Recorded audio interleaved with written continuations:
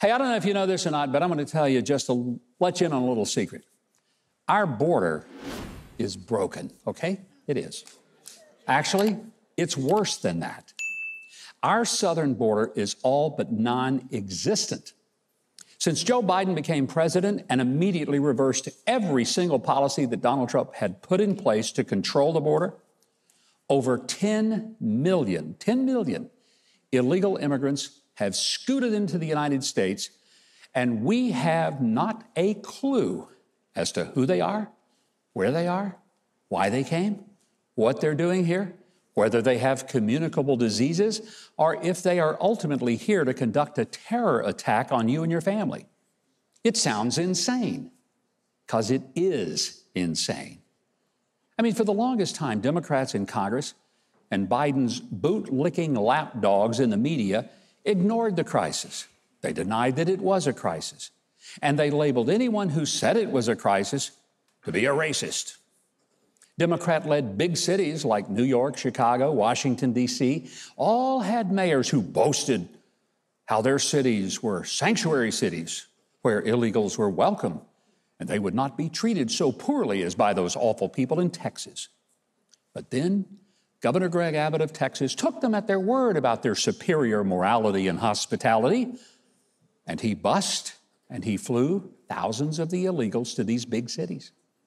You see, Texas has been overwhelmed by the millions of people flooding into their state who expected to be housed, fed, and given medical care. But Texas finally had a change of both heart and mind, and they decided to share their blessing with the big-mouth city mayors, They sent what was just a small fraction to the sanctuary cities of what Texas has been dealing with for years. And as Forrest Gump would say, and just like that, those sanctuary, big-mouth, big city mayors started screaming they couldn't handle it. I want the truth! You can't handle the truth!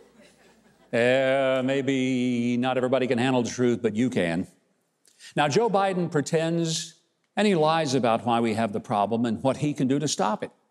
He couldn't ignore it anymore, not when a long list of former federal officials issued a statement warning that the invasion, and yes, it is an outright invasion, and it's of mostly young, single, military-age males from all over the world, and it's likely inviting in anonymous agents who are being sent by China, Iran, Iraq, Somalia, Yemen, and other less than cordial countries so they can stage a massive attack on innocent U.S.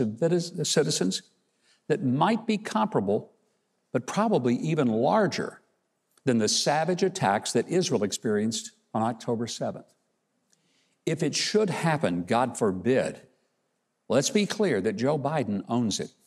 He and his left-wing lunatic sheep, as well as the complicit but disgusting media munchkins who pretended it just wasn't a big deal, they will be completely responsible for this disastrous policy that makes no sense, well, unless the Democrats believe that their pathway to winning future elections is by importing voters rather than recruiting them. You can criticize Donald Trump all you want, but he pretty much had the border under control for the first time in decades by a strict policy of building a border wall, instituting policies that asylum seekers had to remain in Mexico instead of showing up and given the golden ticket to enter the United States. Now, when I boarded the plane last week, I had to provide my government-issued photo ID. I had to subject my person to a body pat-down that was completely unnecessary. If it had been a pretty girl, I might have enjoyed it, but it wasn't. And then I had to allow my carry-on bags to be opened and rifled through all of my contents. I was so tempted just to tell the TSA guy, hey, none of this is necessary because I actually identify as a 21-year-old illegal alien from China. Then they'd have to take my word for it, since illegals are allowed to board planes without any documentation. As an American taxpayer and citizen, I am not allowed to do that. By the way, I travel extensively throughout the world, and I have yet ever to enter any country without having to show a passport and then to verbally explain why I'm entering that country and where they can find me while I'm there. I'm going to be blunt. If you vote for Joe Biden and the people who helped him keep this insane no borders policy in place, then don't complain when a child in your family dies from a fentanyl overdose or is kidnapped and trafficked as a human sex slave. We're losing our country, and we're losing our kids to the lunacy of these policies. Look, I believe America is a great country because we do welcome legal immigrants who want to come here, who want to become part of us, pay taxes, contribute to our way of life, and who really can and who will make America great again. But letting in 10 million people who have demonstrated no love of our country or respect for our laws, or for that matter, any laws, that's not compassion. It's just plain crazy.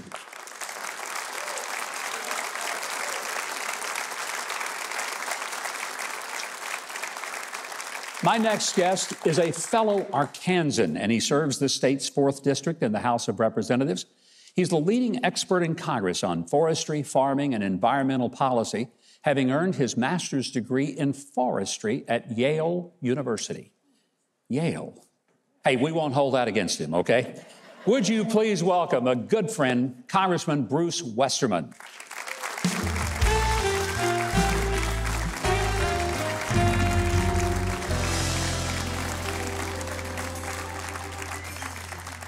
It is great having you here, Congressman, and I want to start by talking about something your committee is dealing with. You're the chairman of the Natural Resources Committee.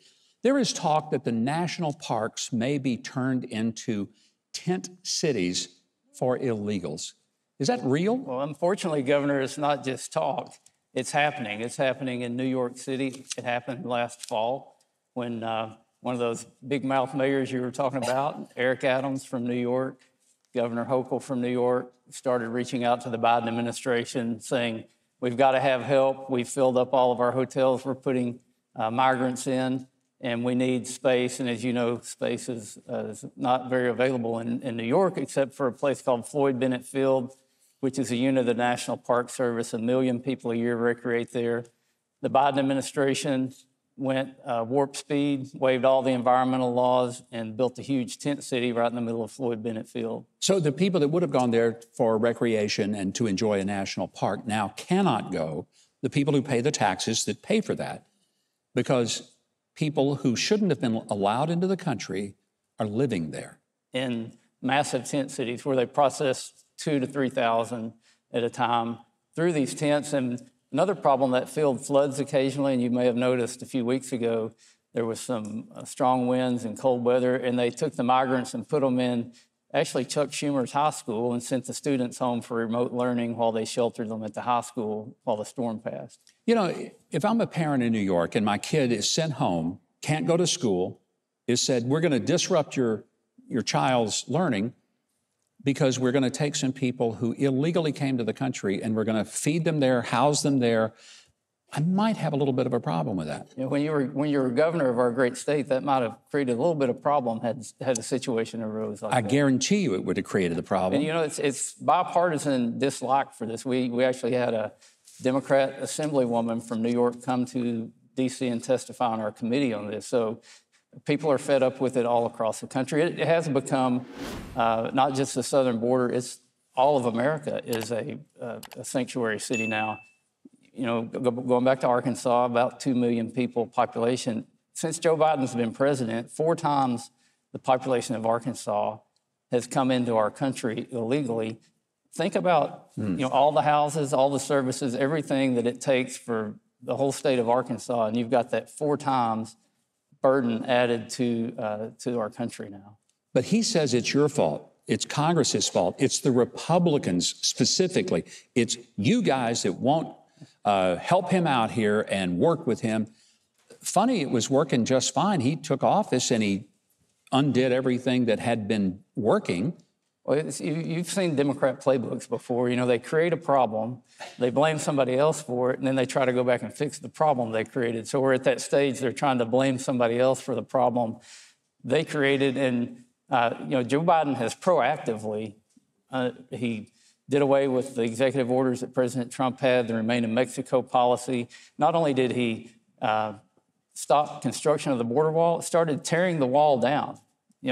tax dollars had been spent to build the wall. They started tearing it down. It's almost like since President Trump did it, they just hate it so bad they're going to do the opposite, and you can see where it's got us. If Trump had created running water, they would have shut it down and said, you're going to have to walk 6 miles down to the creek and take a 5-gallon jug. I mean, it's insane.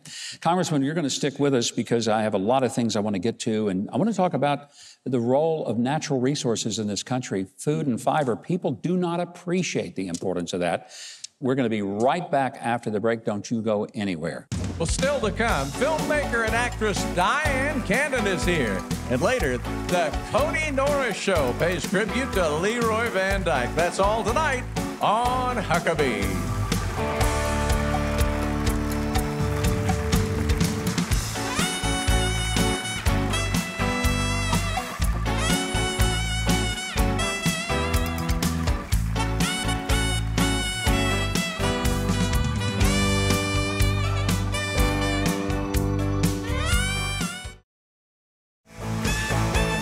MikeHuckabee.com and sign up for his free newsletter and follow @Mike Huckabee on X.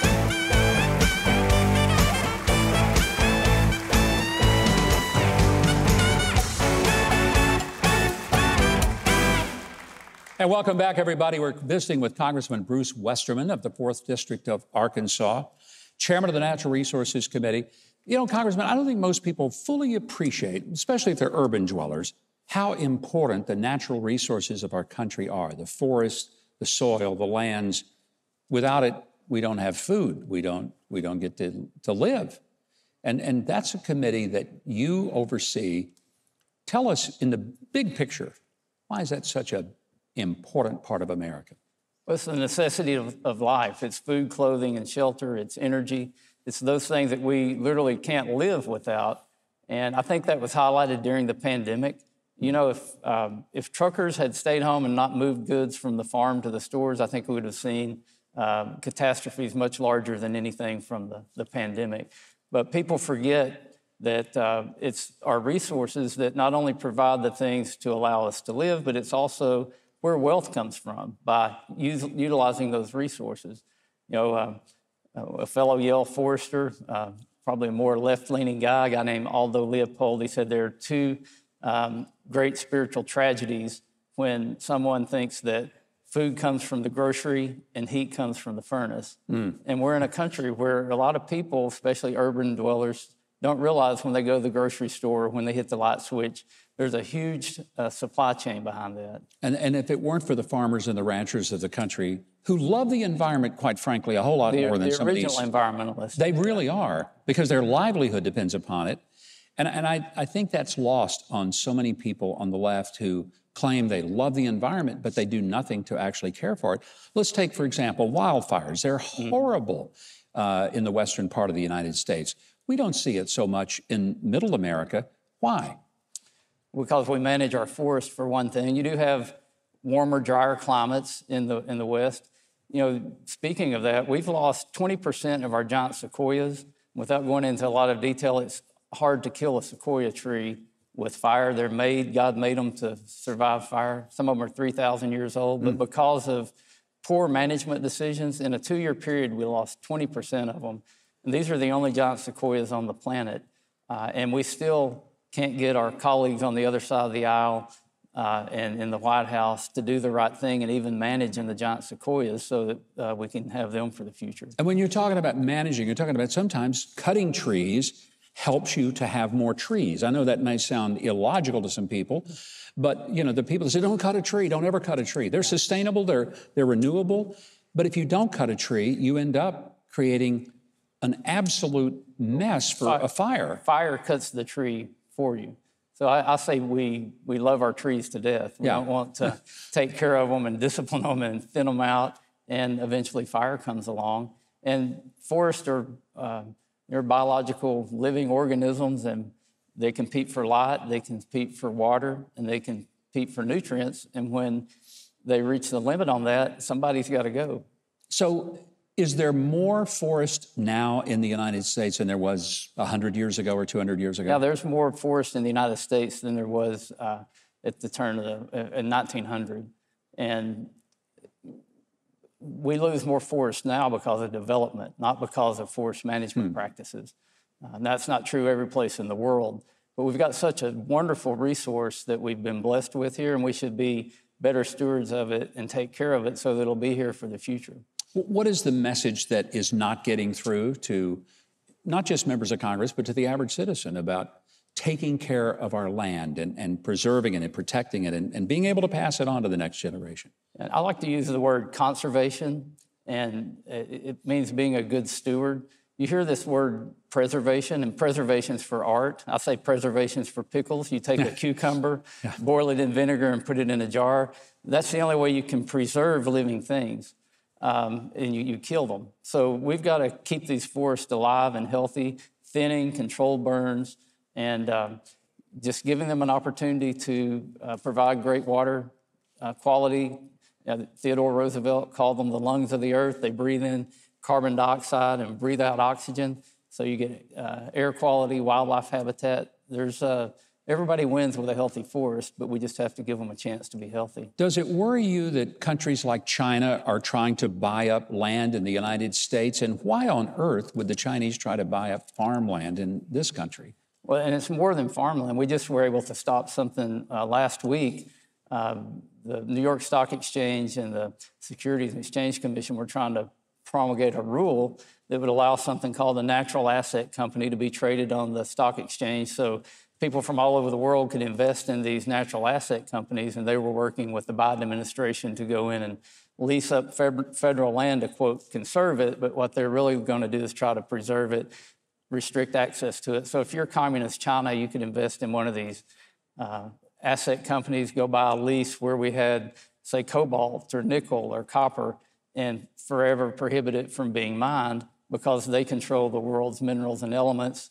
And as we push towards an electrified economy, you've got to have those minerals and elements, so it makes us more dependent on China. When we do unsmart things like say we're not going to export liquefied natural gas, that plays to Vladimir Putin's hands because it raises the price of gas and helps him to fund the war in Ukraine. When we say we're going to put up all these windmills and solar farms, that plays to China's hands because they control the market on that. Why don't we make things here in America? Why don't we use the resources we've got? We use them more efficiently and effectively, and we're better stewards than anybody else on the planet. But it's kind of a not in my backyard mentality. Congressman, you keep talking like that with some common sense, they'll throw you out of Washington. You won't belong up there anymore. You know, Governor, I studied engineering in undergraduate school and forestry in graduate school, and I often tell people I've got the two worst educational backgrounds to serve in Congress because engineers think with logic and reason, and foresters look at long-term horizons, and that's really not appreciated in D.C. that much. But for gosh sake, please stay there, Congressman. We need you there. Thank you for what you're doing for all of us in America, not just the 4th District of Arkansas. If you want to keep up with Congressman Westerman, his Committee on Natural Resources, and the work that he's doing to promote forest management, which we need, links to him are available at Huckabee.tv that will connect you directly with him. You might be surprised at how much importance there is in the natural resources for your life. Right now, Keith Bilbrey is going to let us know what's coming up in the show. He's going to do it right now. Well, up next, award-winning actress Dyan Cannon is here to talk about her life with Cary Grant and the inspiration behind her new TV series. It's all ahead on Huckabee.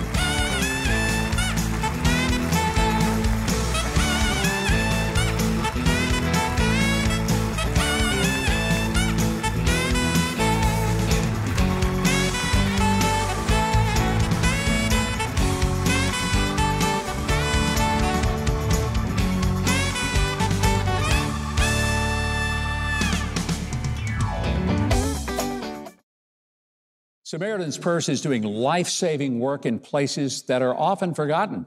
Through their outreach, many lives have been helped in the most impactful ways, and hope and healing have made their way into the homes of the broken. I hope you'll help Samaritan's Purse to continue their great work in Jesus' name by supporting their mission today. And you can do so by scanning the QR code right there on your screen, or you can call the number on your screen. And you can feel good about the way that Samaritan's Purse uses your gift with care and integrity. And the people that you help, well, they're going to feel good that you cared. So I say thanks. Thanks for opening your heart and for making a real difference. Well, my next guest is the first woman in history to be Oscar nominated as both a behind-the-camera filmmaker and as an actress. Her many movie and TV roles include Heaven Can Wait, Honeysuckle Rose, Death Trap, The Last of Sheila, and Ally McBeal. There's a host of hundreds more. For her latest project, she has executive produced a miniseries based on her best-selling memoir about her marriage to one of Hollywood's greatest icons, Cary Grant. It's called Archie, because his real name was not Cary Grant, but was Archie Leach. And this is a frank look at the real man behind the famous image. What an honor to welcome Dyan Cannon. Please welcome her.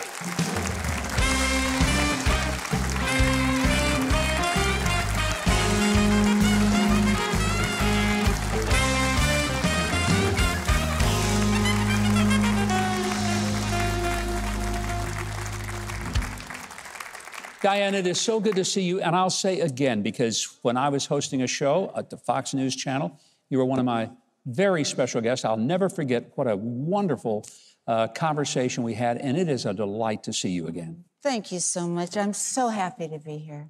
Well, you know, the project that you have been working on, and we're going to talk about it a lot tonight, but I want to go back to the fact that, I mean, everybody in the world thought Cary Grant was the greatest man in the world, and you got to marry him and be his wife for several years. Isn't that something? Yeah, I mean, it's like all the women in America were mad at you. They really hated you because you took their guy. You know what? I think part of the reason is because he pursued me for about 8 months. I kept saying no because my little voice said, "Don't go there." Yeah. I didn't listen because he was a charmer. When he walked into the room, everything and everyone stopped. I mean, he had that persona of being the most extraordinary, confident, sort of like the epitome of charm and grace, right. All of those things. And that's why he was such a megastar for so many years. I've never met anyone with that kind of presence. When he walked into the room, and then when he walked towards me, well, that kind of made me special too. So I fell for it big time. Well, I'm sure that you and several million other women would have felt the same way.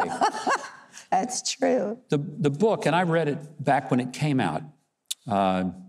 Dear Cary, you wrote this book, 2011, and it's a pretty remarkable story of how not just the two of you met, but the life you had. And Dyan, I remember telling you when we talked before, and having read the book, you always have been such a free spirit. You just love to adventure and take risk and do whatever you felt good about doing. He was very calm and reserved. What a contrast of personalities you guys had. Yeah, we were very different. I think that was the attraction. I do too. And I think it was largely that he was somewhat in awe of your ability to just live and love life. I don't know that he ever experienced it because he was very guarded, wasn't he? He was very protective, yes. He had a horrific childhood. He was abandoned as a little boy, and I think that he wanted to abandon people before they abandoned him. He was scared to love. I think I was surprised to learn about his childhood. Alcoholic father, a mother who was in an institution for a long time.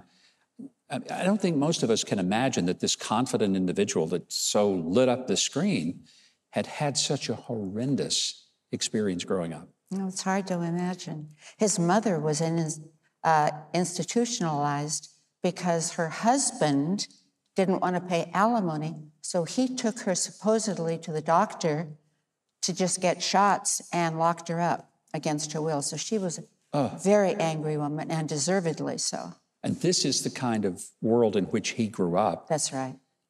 How did he make that trek from being a person traumatized by his early life to being able to play that confident person and even get to being on screen? Do you know what he did, Mike? He invented Cary Grant. He looked at all the leading men of the day and chose things about them that he found attractive and became them. But he had a heart, he had the heart of a little boy. That's what attracted me to him. He had such a sweetness, such a purity inside of all that appealed to me so much. You know, the book came out a few years ago, and 10 years. That's hard to believe. 10 years. But you've turned it into something truly remarkable in a mini-series that is now available. People can get it on BritBox and Amazon. And we're going to talk about that when we come back, because I really want to get into it. And I hope people will see it, because I think for all the Cary Grant fans, and there may be even more Dyan Cannon fans, people will want to see this remarkable series that you have produced. And it's, I think it's pretty significant that you have been Oscar nominated for being on both sides of the camera. The only woman ever in American history to have done that. It's a pretty big deal. Thanks, Mike. Well, stay with us, because we're going to be back with more from Dyan Cannon. We're going to get a sneak peek at the miniseries called Archie. It's all about Cary Grant. It's going to be right here when we come back on Huckabee. Well, later tonight, the illusionist Reza has something up his sleeve, and I'm sure hope it's not my billfold. We'll be right back.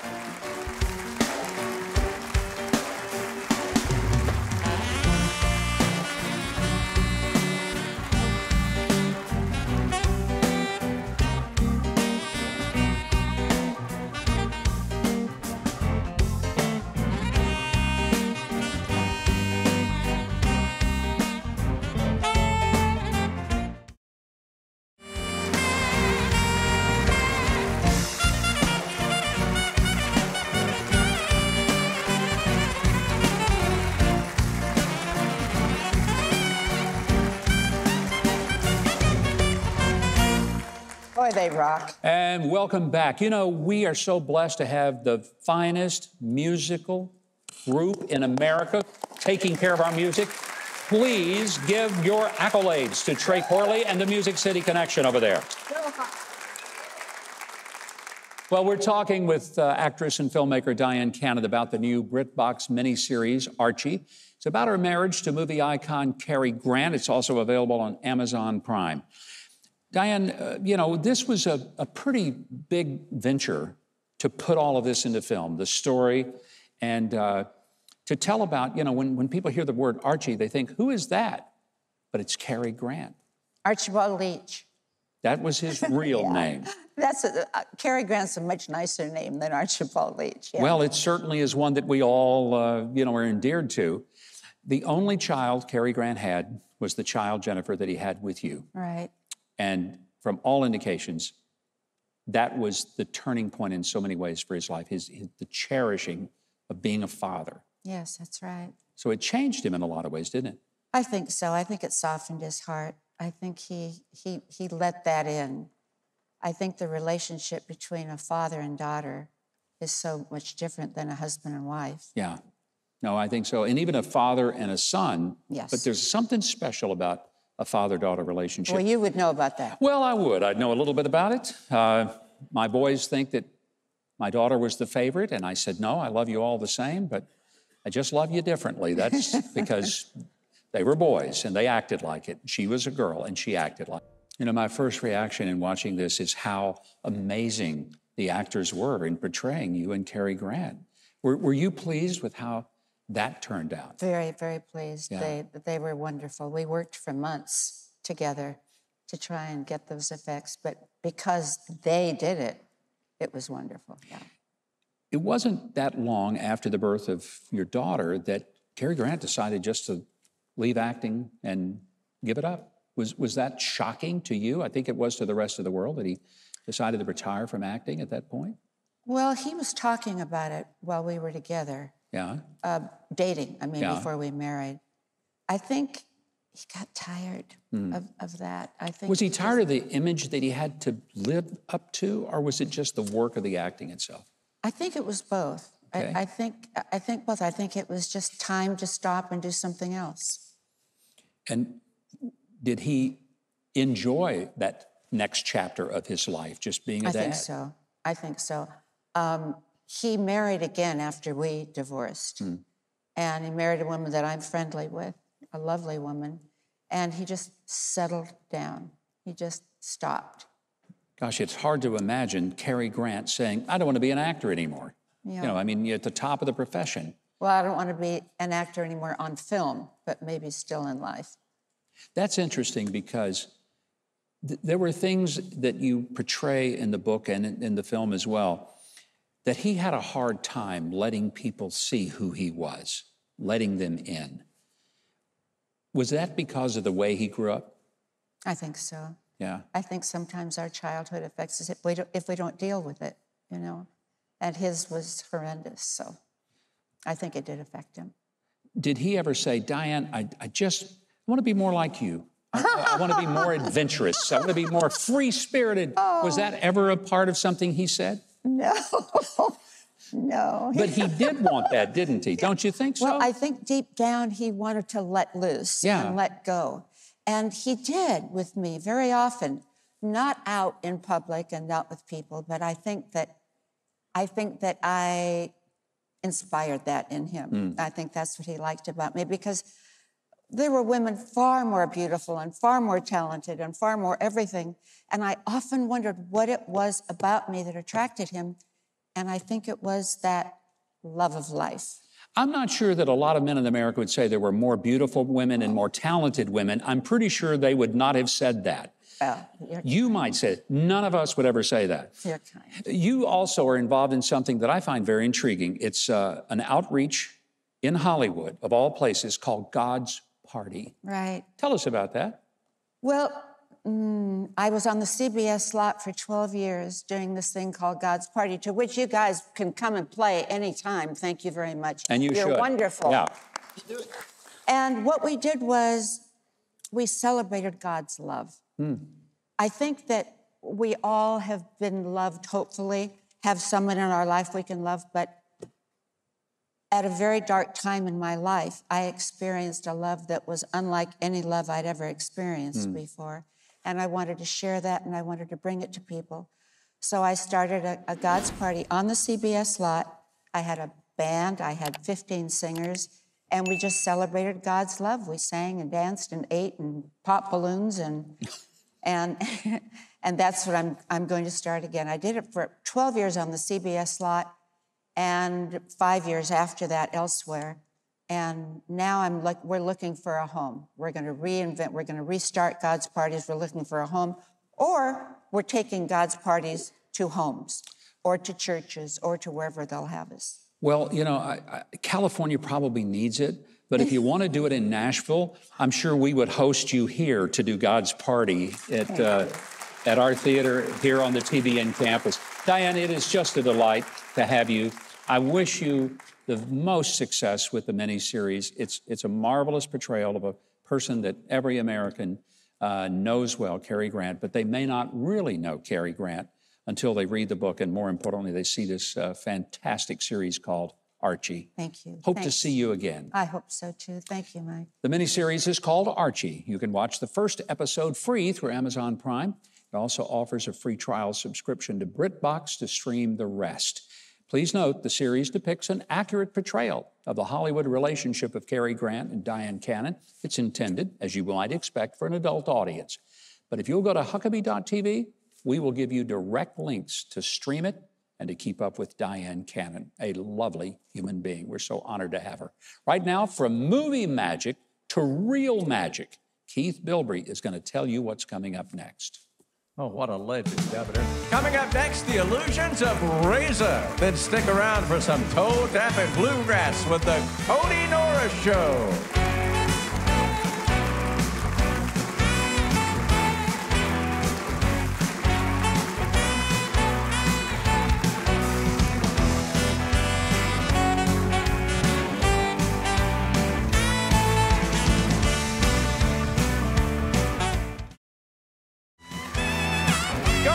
Huckabee.tv and get your very own made in the USA Huckabee mugs, t-shirts, and more.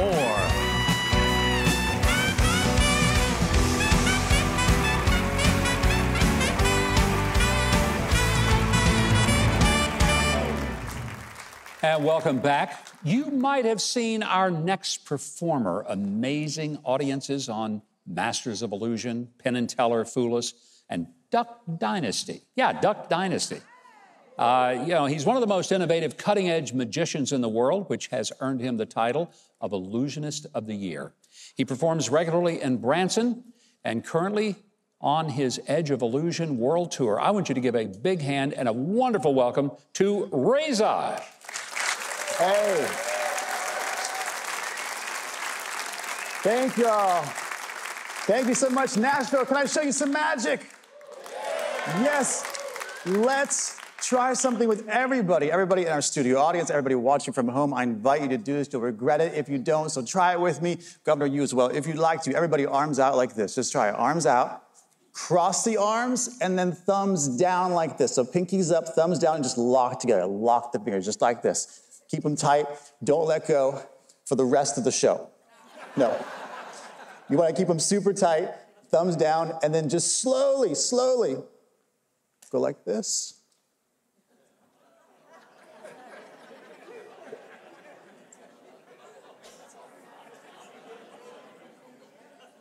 Okay, we'll come back to that. It's cool. I just want to see if that would work. But I need someone to help me out. So if you want to do it, make some noise. Who wants to come up on stage?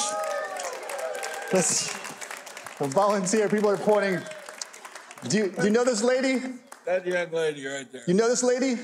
No, you just think she You can do it. What's your name? You think he should do it or you should do it? I think he should do it. You should do it. Oh, how about you? Let's start with you. Maybe we'll come to him. What's your name? Colleen. Colleen. A round of applause for Colleen. Make some noise. Show some love to Colleen. Colleen, it's great to meet you. Hi, pleasure to meet you. Yeah, I'll have you stand over on this side. Take your left hand, place on top of this box. Top of the box. Good. In a moment, you're going to reach your hand in this box without knowing what's inside. It's a lot like Fear Factor. So let me first ask you, do you have any fears, Colleen, that could fit into a box this size? Any fears?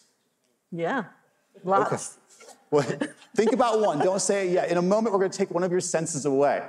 With one of our senses going away, the rest of our senses become more heightened, more aware, but also easier to manipulate. Name a fear. Spider, like a big Spider. spider. A big spider. What would a spider feel like? Audience, help us. Give me some key words. Fuzzy. Colleen, give me another word. Fuzzy. Creepy. Creepy. The texture. Texture, furry. It'd be furry, fuzzy. Furry, Colleen, fuzzy. visualize that furry, fuzzy spider, the tarantula. Slowly, slowly. No sudden movements. Reach your hand in the box, but slowly, and you will not get bit. Slowly. Maybe a sharp bite. Just slow, slow, slow. Whatever you think of it feels like it's in this box. Do you feel anything in the box? Hold on. Sorry. Colleen, hand on top of the box. Are you good? Did you feel something? Yes, I did. Is it alive? Sure felt like it. Did you get bit, or is it friendly? No, it was friendly. It was friendly, but just moving? Did you feel like a just felt it leg? touched me. Oh, just touched you. But it was soft. Reach in. It was soft, but it just touched you. It's alive, it's moving, and just feel it one more time to be sure. Nothing. You may have scared him. I don't know where he is in the box. Tell me when you feel him. Just feel around. Do you feel him? I feel fuzzy. Oh, you feel him. He feels what? Fuzzy. He feels fuzzy. He's alive. It could be a tarantula. Do you want to see? This is a brick. This is a solid brick. Empty box, nothing inside. We're going to close it back up. Solid brick. You can even see. Get a nice close-up shot of that. That is a real solid brick. Colleen, feel this one more time and tell us, is that a spider? Yeah, no, that's not a spider. Absolutely not. Colleen, left hand back on top of the box. What other fears do you have not mentioned? Do you have anything else? Yeah. What? I can think of a few. Or what would you prefer? Snakes. Snakes I do not like. Snakes you do not like. Does that concern you now, thinking of that fear, knowing that whatever you think of feels like it's in this box? Does that concern you? They're poisonous. Let's do this instead. Name something that you're familiar with, comfortable with. Name a room in your house. Let's go with kitchen. Kitchen. Name something you find in your kitchen, like open a cupboard, a drawer. Name something you find in your kitchen. Name anything. Silverware. Visualize it. Whatever you think of it feels like it's in the box. Slowly, slowly reach your hand in the box. You're going to feel something. Tell me what you feel in the box. Do you feel something? Feel a fork. Of what? A fork. That's and a miracle. Spoon. And a spoon? I feel in the fork and a box? spoon. In the box. What you visualize? No knives. You feel in the box. It's a miracle. You feel a fork. Feel a fork and a spoon. You really do? I really honestly feel a fork and a spoon. Remove your hand slowly. No knives. Look. Is this? Look, look, look. Oh my God!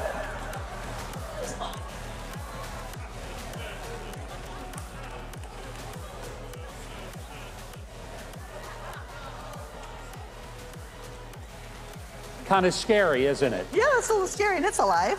If that's real, I'm out Everybody of show here. some love to Colleen. Good job. Good job. Oh, wow. Colleen, you stay over there by the snake. I don't want to get there. Reza has a residency in Branson, and you can see him all year long at the Reza Live Theater, as well as on the road as part of the Edge of Illusion World Tour. If you want tickets, go to Huckabee.tv. We will connect you to get tickets. We will not send you a snake. No. Only tickets to this remarkable show. Right now, Keith Bilbrey, who really would love to have his own snake, he is going to conjure up some musical magic for all of us. Keith, take it away. Well, do not go away. The Kody Norris Show does their take on the auctioneer. It's right here on Huckabee.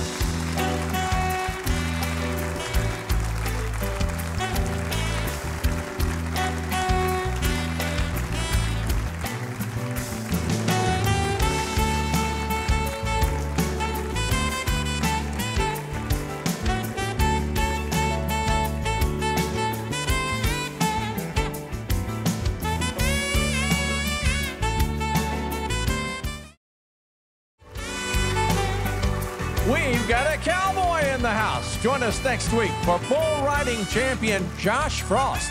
And the winner of The Voice, Todd Tillman, will be here to perform his new single.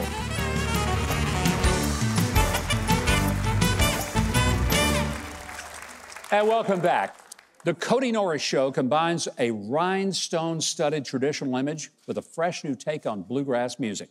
It's earned this band multiple bluegrass awards, including Entertainer of the Year, Fiddler of the Year, Guitarist of the Year, and Bluegrass Album of the Year.